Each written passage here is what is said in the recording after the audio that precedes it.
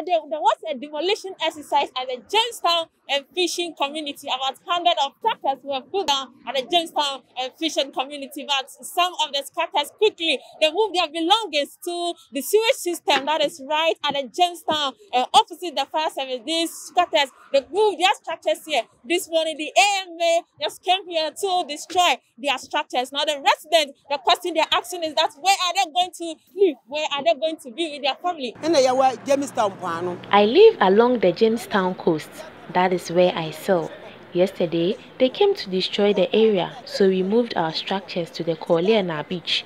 We were there at Jamestown this morning when we heard the announcement that those who have relocated their structures to the Koleana beach should quickly go for them before it's been destroyed. By the time we got there, it has been pulled down. If we were to be Gans living with our families here, we won't bother much. We can go back to our families. But we are not natives of Accra. We came from afar.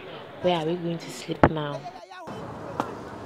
Speaking to the PRO of Accra Metropolitan Assembly, Gilbertni Ankra says if they don't come in promptly to stop them, they will start springing up at the area again, which would be a problem. Today we continue on the exercise today, and you can see that this stretch of the beach, just yesterday, some structures have started coming up here. And because we don't want to encourage these things where they are not supposed to within the city, we must ensure that we clear them, because we made them aware to move every structure where it is before the exercise commences. So that's exactly what is happening. Well, these structures were not here yesterday. So between yesterday and then this morning, a couple of them have moved these structures all along this side. And if we don't come in as a city authority to deal with it promptly, you know what will happen. You see that they will start springing up all over. And we don't want to encourage